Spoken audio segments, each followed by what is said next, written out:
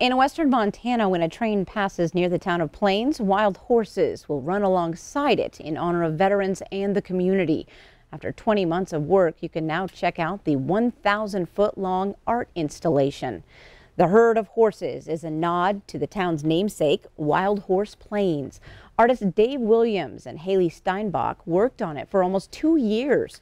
3 upright horses are painted in the colors that honor disabled veterans and the families of those who have taken their own lives or died in combat. Coming up on tonight's 10 o'clock news.